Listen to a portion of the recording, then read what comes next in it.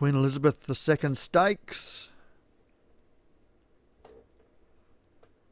1 mile, Group 1, 3-year-old plus. A Thing of Lunacy up the top for Joshua Sutherland at crazy odds. Honey Tree, Trick Play 1 million. Turquoise Velez, 7-2 Child's Play. Heat Haze, 10-3 favourite. Overflow for Hans. Richard Cheese, Tuk, more crazy odds. Circus Plume, Dark Before Dawn, Down Under Faux Pas, Lincia, Miss Molly May, The Red Dawn, and Zelade Velez for Darren Thompson.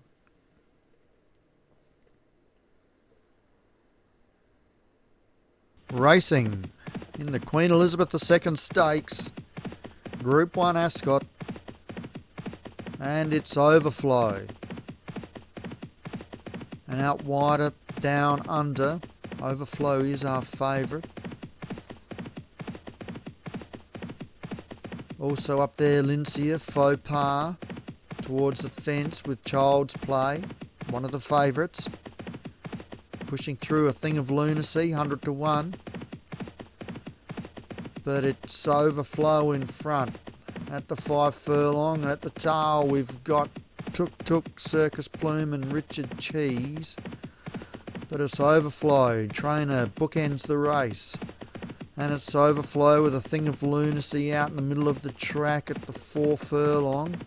Also up there, Zelade Velez as some of these cross towards the fence.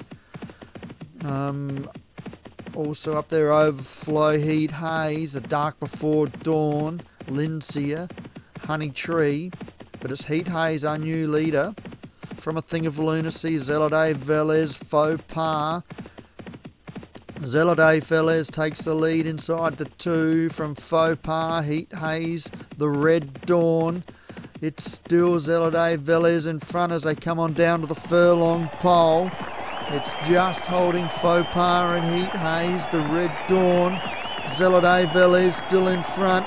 Coming from nowhere is Dark Before Dawn, but Zelade Velez gets there. From Dark Before Dawn, Tuk flew home as well.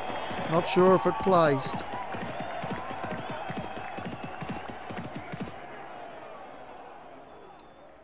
And what a crowded finish.